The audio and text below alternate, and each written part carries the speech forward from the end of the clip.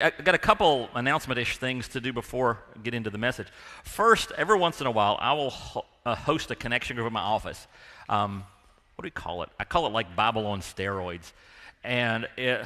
So the concept is really, really digging in and learning how to not study the Bible as much as read it and let it impact your life in the maximum possible way. And it's not for the faint of heart. There is homework that is expected to be done, and I hold people to a pretty high level in the class, but I think they get a lot out of it. I enjoy it. My inner professor gets a chance to kind of pop out for a moment. And if you're interested in that, I only take 12 people per time, and you can't take it twice. So if you send me an email, steve@spoutsprings.org, or just sign up to the normal connection group things, will get you hooked up with that and the book you got to buy and all the fun stuff that goes with it. So that's coming up starting October 12th. And then this one kind of bounces off of what we talked about last week. We were talking about, I don't know, I had this whole session where I started talking about how our place was a community where you listened and learned and you didn't yell at each other, and we kind of grow, and especially social issues and things like that. And so this idea popped in. I think it was my idea. It was one of the staff ideas. Some of us came up with the concept, and we've been working through it. We don't have a name for it yet. We don't know what we're going to call it. But on October 23rd, if that's a Sunday, that's Sunday, right? October 23rd,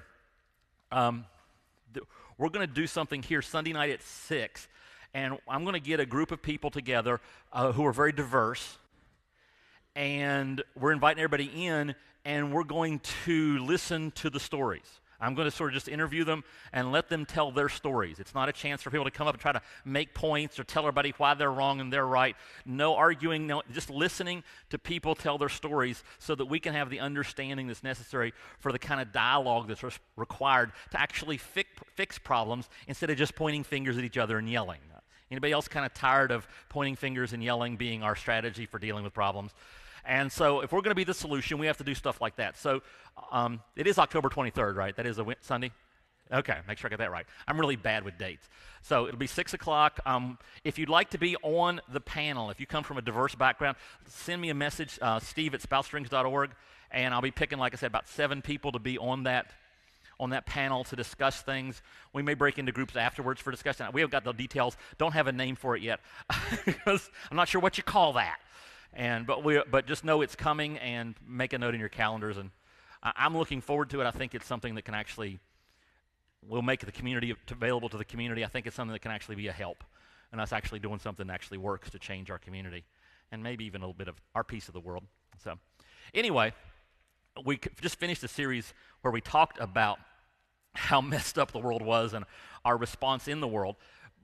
There's a piece that's missing, and we're going to do that piece on this next series, because while we are in the world and while we sometimes get frustrated by the world, the reality is that we have a perspective that is beyond just here and now, right?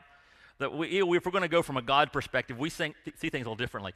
And so we're going to do a series called Foundations where we look at the things we need to start weighing and thinking so that we're not caught in the chaos, but we're living above the chaos. So that we have a different perspective, so that we have peace in the storm, as it were, in the middle of all that's going around us. And if you want to, we're going to be in Psalm number 11. And if you want to turn on your Bible to Psalm 11. And let me just give you a touch of background. Well, we don't know the exact background, but we can guess. Because David was the king, and he's writing this psalm. And David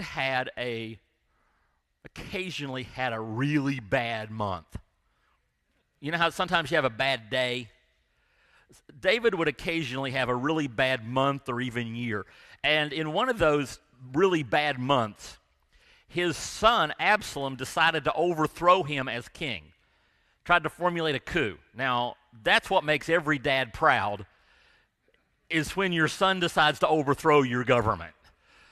Okay? And Absalom was a very, very smart man, a very good politician, a good soldier. So when he started the coup, he caught David off guard. You know, if you're going to have a good coup, you got to make sure the other guys aren't ready for it. So he does. And there's a point where David's life is in trouble. And this is probably the background to this psalm. And let me just read it. And you may, as I'm reading it, go, that doesn't sound that different than some of the things that go on in my life. Psalm 11, starting verse 1 says, I trust the Lord for protection. So why do you say to me, fly like a bird to the mountains for safety?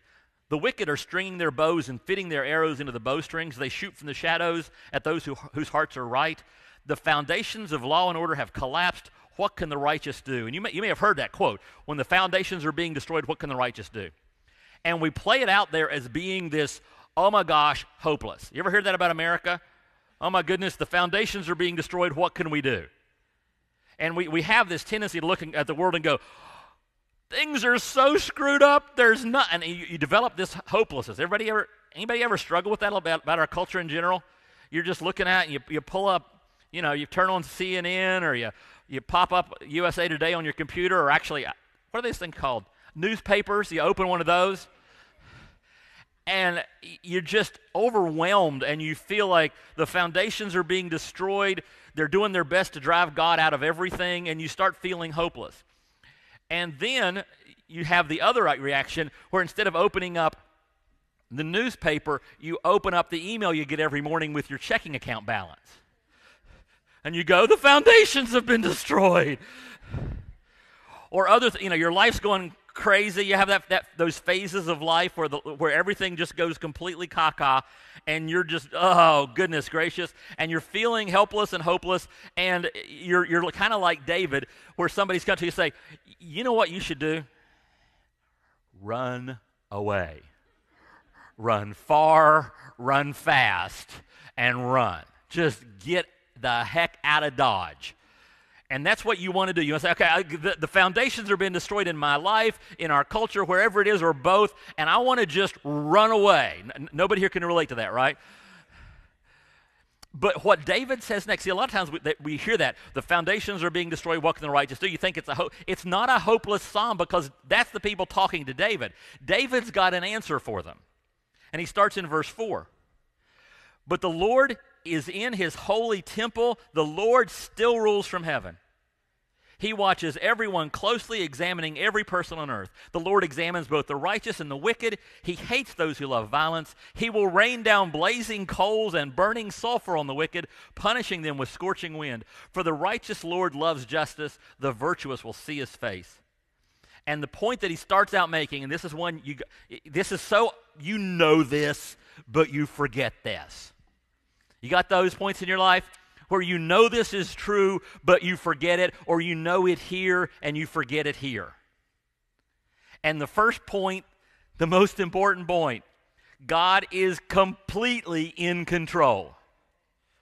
He's not a little bit in control. He's not sort of in control. He's not having an impact. He is totally in control. The Lord is in his holy temple. The Lord still rules from heaven. One of my favorite Psalms is Psalm 2. I'm glad they put it at the very beginning of this book of Psalms, because I just love Psalm 2. I can go back and read that one over and over and over. And that first part of it, it says, the kings of the earth rise up, and the rulers band together against the Lord and against his anointed, saying, let us break their chains and throw off their shackles. And you ever feel like that? Like there are people actually trying to drive God out of our culture. There are people trying to drive God out of your life. There are people who ridicule you for your faith. There are people who say we shouldn't be doing Christian stuff anywhere in the world. And they're, magazines, terrible thing about that faith. And they're trying to drive it out. And we get freaked out, right? What are we going to do? They're attacking the faith. They're attacking Christianity. We should freak out. We should form a committee. We should protest. You know what God does? I love this verse. Psalm 2, verse 4. The one enthroned in heaven laughs. The Lord scoffs at them. You ever had a 3-year-old really ticked off at you? It's usually a little boy, and he decides he's going to take you down. This little boy, he is furious, and he is going to take you down. And he lets you know, I am coming for you. And he comes at you. And you're doing this thing here, right? The stiff arm, and you got your hand right in his forehead, your palm on his forehead, and you're holding him here, right? And he's coming at you, and he's calling you names, and he is gonna get to you, and you're holding him here. Now, what else are you doing while you're holding him? You're laughing. Because this little 3-year-old thinks he's going to take you down, and you know there is no way on earth, unless his daddy shows up, and his daddy's a big man, that nothing's going to go wrong from your perspective. And that's how God views all these problems. All this stuff that's happening, all this stuff that's happening in the world where the world's just falling apart. It's all going to hell. And God's going, is that your best shot? You're going to take me out with that? I love it because it says in there, I don't know if you noticed it. It said in verse 2, the wicked are stringing their bows and fitting their arrows in the bowstrings. They shoot from the shadows at those whose hearts are right. But in verse 6, if you move on down to verse 6, it says this about God. God will rain down blazing coals and burning sulfur on the wicked. Okay, they got bows and arrows. God's got fire and brimstone. It's kind of like, I got this arrow and I'm taking you down. You're going, yeah, I got God's Uzi. Do you want to play? And that's the perspective that the Bible always has. God is not intimidated. The culture can do whatever the culture wants to do. The culture can go absolutely crazy, and God is sitting in heaven snickering at their stupid ideas of how they're going to take God out. And when we look at that and we look up and, you may be like me, you've woken up a morning recently and you're going to your spouse, honey, I had the weirdest dream and you would not believe who's running for president. And then your spouse says, that is not a dream, that is reality. And you're like, I'm going back to sleep now. And you think, this is just such a weird, chaotic, out of control, nothing we can do about it. It is a hopeless world. And we need to stand back and say, if God's snickering, I can relax. If the best they can shoot at us makes God laugh, then my need to be high stress about this is gone. I don't need to self-medicate my way out of this election. I don't need to worry about all the stuff that's going on because God's still on his throne. God still has the world by the front of the forehead. And anytime you read that, somebody say, they're going to eliminate Christianity in our lifetime. Just picture God with his hand on the 3-year-old's forehead laughing at him. Okay, because that's the reality. But here's the cool part. See, God's completely in control of the universe. God's also completely in control. Are you ready? God is also completely in control of your life. See, that's the part. You'll go, okay, he's got the universe. But he's got your life completely in control. Listen to what Jesus said. He said, aren't 2 sparrows sold for a penny? Yet not one of them falls to the ground without your Father's consent. But even the hairs on your head have all been counted. So don't be afraid, therefore. You are worth more than many sparrows. It's interesting that when he started out this whole psalm, David's, the first word that he has there is, I trust in the Lord. So why do you say to me? Now, if you look in the Bible, a lot of times, most of the time, the Bible talks in plural. If you look in Paul's letters, he's always saying we. He's always talking about we. David in this instance says, I. He doesn't say, Israel doesn't have to worry. He says, David doesn't have to worry. He didn't say, Israel is trusting in God. He said, David is trusting in God. See, God is totally in control of your circumstances. Which brings us to the second thing that pops out as we look at this psalm, and that is that not only is God completely in control, he's also totally aware. It says he watches everyone closely, examining every person on earth. The nice thing about having a God who's all-powerful and universally everything is that he can watch the universe and he can watch you. See, we have a tendency. We either see forest or we see trees. God can always see the whole universe, and God can always see you. Let me just read you a few verses to remind you of that truth. Proverbs 15:3. The eyes of the Lord are everywhere, observing the wicked and the good. Psalm 33:18. But the Lord watches over those who fear him, those who rely on his unfailing love. And actually, just before that, verses 13 to 15. From heaven, the Lord looks down and sees all mankind. From his dwelling place, he watches all who live on the earth. He who forms the hearts of all, who considers everything they do. Everything that happens in your life, everything you think, everything you do, everything anybody does to you, everything that happens to you, God is totally and completely aware of. He never forgets you for a second. Now, here's where you come up with the first real objection. Steve, okay, I'm buying God's got the universe, and I kind of get he's fully aware of all that's going on in my life, but seriously, sometimes it doesn't feel like it. Do you ever notice sometimes when you're going through the worst times, you would think when you're going through the worst times, God would be closest to you. As a matter of fact, that's what the super spiritual people tell you, right? You've met the super spiritual people who just make you feel bad about yourself. You know, their purpose in life needs to be to make you feel bad. Oh, God is so close to me. I'm going through a trial, and God has never been more real. And you're going, aren't you just the luckiest thing in the world? Because it seems like there are times God's close to me in the trials, but there are an awful lot of times when I'm going through it. I am up to here with it. I am buried in it, and it feels like God is nowhere to be seen. Anybody get that? Am I the only one that feels that way sometimes? Yeah. Well, let's go look at this a little more closely. It says that God watches everyone closely, examining every person on earth. And that word examine, it's the word that's used if you're taking gold ore or silver ore and turning the silver ore into silver. How do you do that? Well, if you want to turn silver ore into silver, you take a feather and a pillow, and you lay the silver ore on the pillow, and you tickle it with the feather. Not hard, just gently brush against the silver ore while it lays on the pillow, and it transforms into pure That doesn't work at all, does it?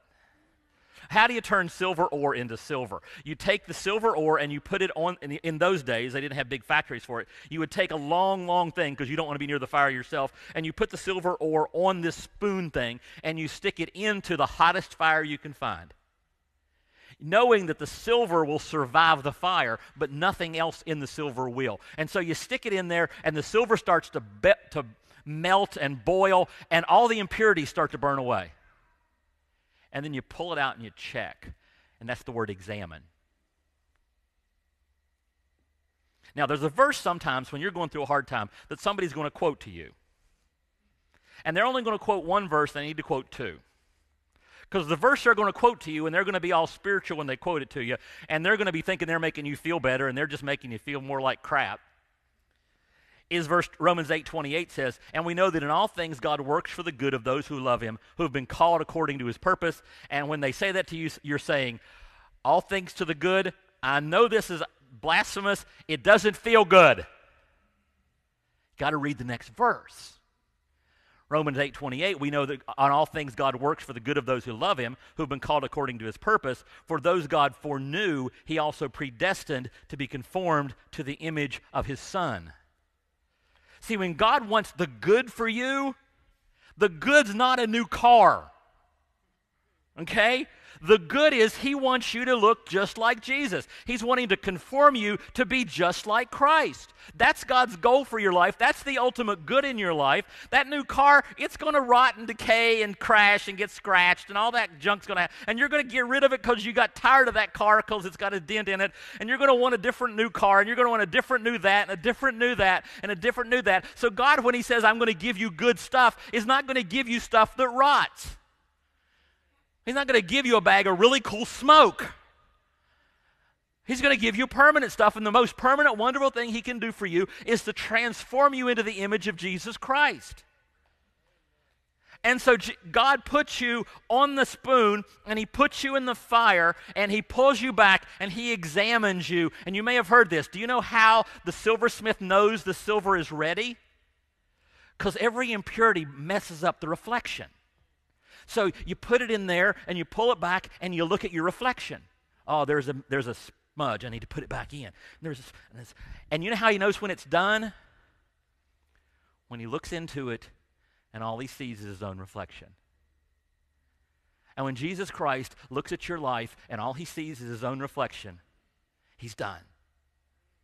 And until then, the good thing he can do for you is put you back in the fire. See, now we have this really screwed up idea.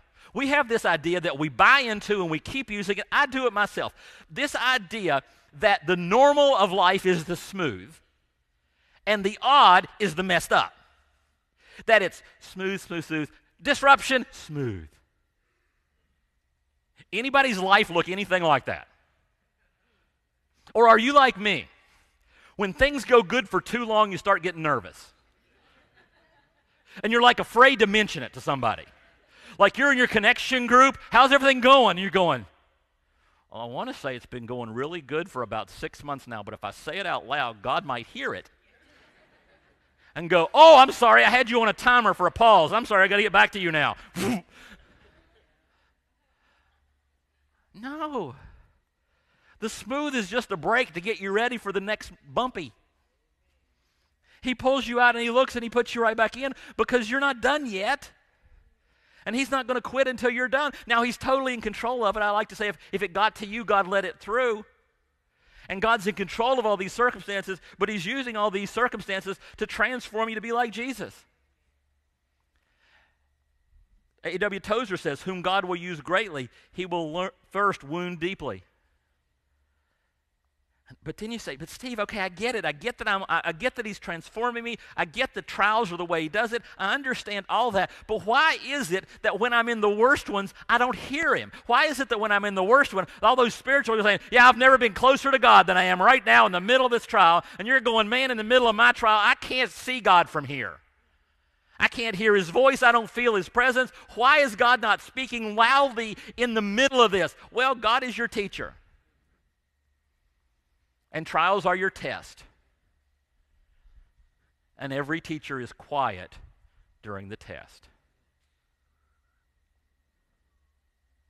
So when you're going through the trial and things are going really, really bad, and you're saying, God, where are you? He's watching. But he can't give you the answers. He's got to let you learn. He's got to let you grow. And during the test, he's quiet. Doesn't mean he doesn't love you. Means he loves you way too much to leave you like you're going and like you're becoming. Okay? Because I heard this story once. I don't know if it's true, but it's a cool story. So if you're a pastor, you can tell stories and just it's a parable if it's not true. About this kid, and he goes into his garage, and he sees a caterpillar is making a cocoon in the corner of the roof, of the ceiling, I mean. And he's an inquisitive kid, so he thinks this is the greatest thing in the world. So he watches it make the cocoon, and then he comes back and checks like every day on the cocoon. He goes back and checks regularly on the cocoon. And then one day he sees that the cocoon's vibrating. This is cool, we're going to get a butterfly. And he comes back the next day, and it's still, and he sees a little crack. He's got all the butter. So he parks himself, says, I'm going to watch this butterfly come out. And he waits, and the cocoon vibrates, and the cocoon vibrates, and the cocoon vibrates. And he can see a little bit. He sees a leg coming out of the crack in the cocoon. And he's going, oh my goodness, it's taking forever.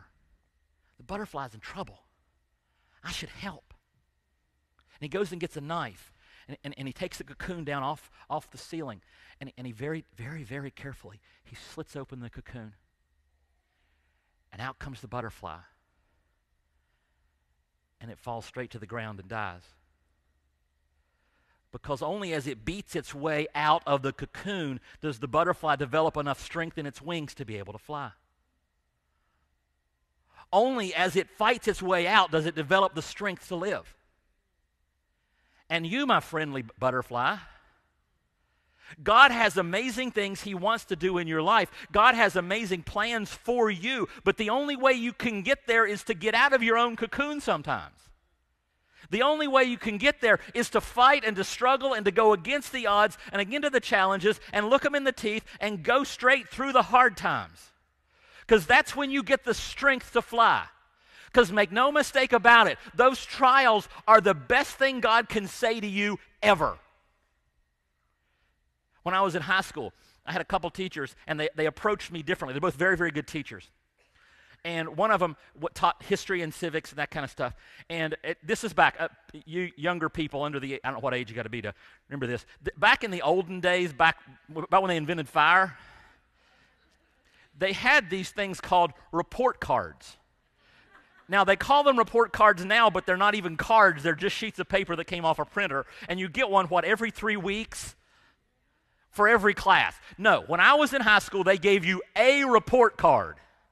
Okay, and you got a report card, and on the report card day, every 9 weeks, the first teacher would give you your report card with your grade on it in that class, and you would go to each class, and in each class you would walk to the front and give your report card to the teacher, and they would take these things they called ink pens, and they would write your grade for the 9 weeks on there or the semester, depending on when it was. And I remember, I'll never forget this, I went up to the history teacher, and I handed him my report card, and I was a pretty good student. And he took my report card, and he wrote my grade on there, and he looked at me as I'm turning around, he said, "I can't challenge you, can I?" Oh, I just walked back. Whatever. Small school, not a lot of students.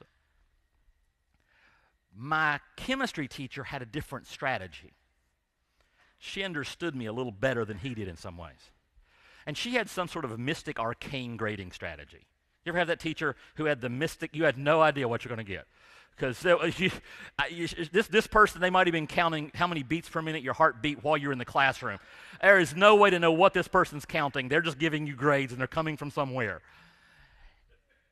Every 9 weeks, well, not every, almost every 9 weeks, in chemistry and physics, she would give me an A-. Now,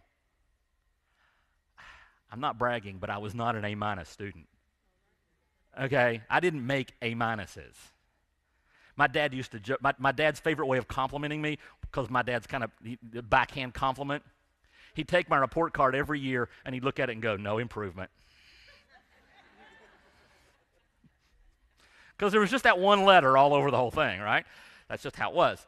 She'd give me an A- because she knew that I would double up my effort the next 9 weeks to make sure that when we got to the end of the semester, I had gotten the A that I wanted to get what I wanted, because I'm kind of that guy. And she knew that what she could do to make me do that was to give me an A-, because she knew that I was capable of more than I was giving her. You do realize when God puts you through the trials, what he's saying is, in you, I see potential. In you, I see the opportunity for me to accomplish amazing things in your life and through your life. And the only way I can do that is to take you to another level. And I cannot take you to another level if I just pass you on.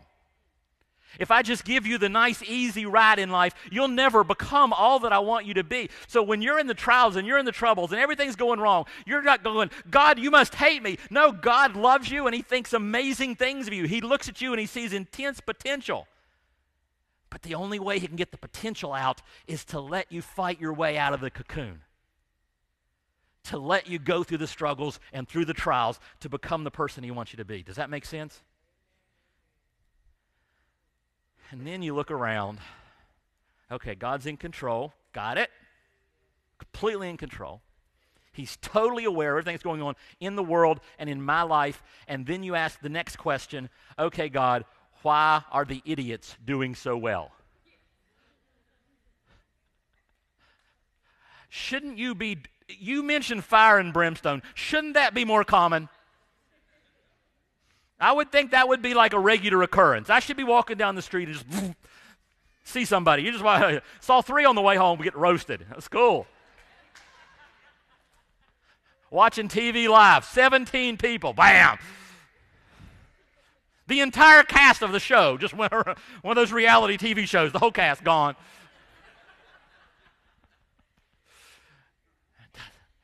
But he wants to remind you that while he may not be sending fire and brimstone now, he's in control, he's fully aware, and he's keeping score. Okay? The Lord examines both the righteous and the wicked. This is verses 5 through 7 of that psalm. The Lord examines both the righteous and the wicked. He hates those who love violence. He will rain down blazing coals and burning sulfur on the wicked, punishing them with scorching winds. For the righteous Lord loves justice. The virtuous will see his face.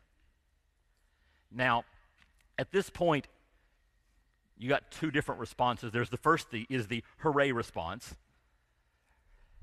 It's possible, though, there's another response or 2 hiding in there. Because there could be the response where he says, that verse 7, the righteous Lord loves justice, the virtuous will see his face. And it says, we'll see his face, and I automatically think of the Beatitudes, where Jesus said, blessed are the pure in heart, for they will see God. And now I have an option. It says pure in heart. I can lie or I can see a problem because I've looked at my heart. Anybody, right? Because we can pretend really good. We're really good at acting like we got it together. But I'm not going to let you look in my heart because it's an ugly, ugly place. Okay? That's probably not you. That's just me. And I'm thinking, if God showing his face to me and God loving me is dependent on me having a pure heart, I'm in serious, serious, deep doo-doo. Well, that's the good news. Because the Bible says that while we were still sinners, Christ died for us. In the midst of all the depravity and the scum and the icky that I am deep down inside, all the depravity that flows out of me, Christ died for me then. There's nothing I can do to clean up my own heart. Ask anybody who's tried. There just aren't enough leaves to turn over. And so instead of me earning my way to the pure in heart, God says, how about I just give you a heart transplant? Or, to put it another way,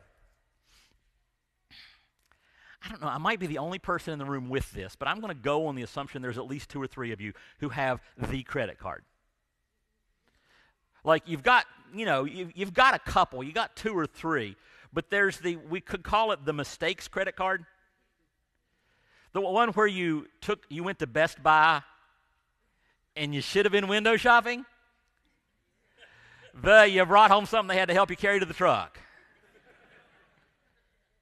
Or you went to Cabela's and you should have bought a pack of gum on the way out, and instead you had to find room in the back for all the stuff you took home, or whatever your favorite place to go and spend way more money than you should, or to trade in that car you shouldn't trade in yet, or all those things that you do. And you've got this credit card that is the sum total of all the mistakes you've made financially in your life. You've got 1 or 2 over here you can use to actually just go out to dinner and whatever. You got a check card, all that. But you've got the one over here which is the sum total of all my financial mistakes so far. Okay, and that thing it comes in once a month, and you religiously pay the minimum and shop around and find a place to put the lowest interest rate possible, and you just know that one of these days something's going to happen and you're going to pay that off somehow. And you just lug that credit card around with you. And imagine if one day you get your e-statement, or actually one of those in the mail, or however you find out, and you look at it, and it said balance due 0. And you go, honey? Did we transfer the balance again? No? Did we sell one of the kids? Okay, maybe 2. No. And you look down the list, and at the very bottom, it says paid in full, Jesus Christ. Because what you have is a spiritual credit card of all the mistakes and all the sins and all the junk you've done in your entire life, and every time you do, one more charge goes on that credit card. And the real bad news is you have this credit card through the first bank of Satan, and you should see his interest rate. And you have absolutely no chance on earth of ever paying that thing off. And God looks down from heaven and says, this is a hopeless situation. Do I have anybody here in heaven who's good at hopeless? And the Son of God, Jesus Christ, raised his hand and said, I specialize in hopeless. And God sends his Son Jesus, and Jesus lives a perfectly sinless life, and then he goes to the cross and he takes your credit card with him. He takes everything you've ever done wrong, every sin you've committed, every mistake you've made, everything that you're ashamed of, and he takes it to the cross with him, and he pays in full your debt to God, and in exchange you get credited with having a pure heart. And even though God is still in the process of actually transforming that heart to be a heart like Christ, in his record book he's already marked off the entire debt. So when you see it talking about having a pure heart to see God, that doesn't mean you got to suddenly become perfect, because you ain't going to do it. But because of what Jesus has done for you, you have that relationship with God. And that's the first way when we talk about judgment that we're looking at. We're looking at the fact that God is keeping score, and you have a choice. What are you going to do with all that sin debt you've accumulated throughout your life? Are you going to let Jesus pay it? Or are you going to try to chip away at it yourself? Okay? And that's the first of, when he talks about God's keeping score, that's for us, that's the first score. Now, the second score is something like you'd find in 2 Corinthians chapter 5. It says, "For we must all appear before the judgment seat of Christ, so that each one may receive what is due for what he has done in the body, whether good or evil." Now, that one, he says Paul's talking to the church, he's talking about us. We're going to appear before Christ, and we're going to be judged based on what we've done and not done. See, here's the deal. When you become a Christian, when you decide to follow Christ, when you accept Jesus Christ, when you get saved, whatever phrase you're used to and comfortable with, when that happens in your life, the Bible teaches very clearly that in God's perspective, what he does is he adopts you into the family. You become a member of the family. Now, some of you grew up in a family that owned a business. And the expectation was that you would, when you grew up, what? Come into the family business, start working the family business. Some of you grew up in a military family, and there was like this expectation, when I grow up, I'm going to join the military too, because that's what we do in our family, that's our family business. Well, here's the deal with God. When God adopts you into his family, he expects you to join the family business. And his family business is advancing the kingdom of God. Taking his love and his justice and his mercy throughout the world, serving him, loving him, doing all the things we call service. That's what he expects you to do, because you're part of the family and you're expected to be part of the family business. And what he says here is, when you stand before Christ, you don't have the option, if you've accepted Christ, of going to heaven or hell. That's been settled. That was settled by Jesus Christ on the cross, and that's done. But he is going to look at you and go, how'd you handle the family business? What did you do with the family business? Because while God is totally in control of this screwed up universe, he put you here to help. He put you here to make things better. He put you here to be salt and light, to be the city on the hill, to be all those things we talk about. That's why you're here. Because you have the relationship with him, and now you're part of the family business. And so, nice path we've taken. We start out and we talk about how we're in this crazy, crazy world, and we got this really powerful God, and he's totally in control of this world, and he's totally in control of my life. And he's totally aware of everything going on in my life. And he is keeping score. So now we have to ask ourselves some questions.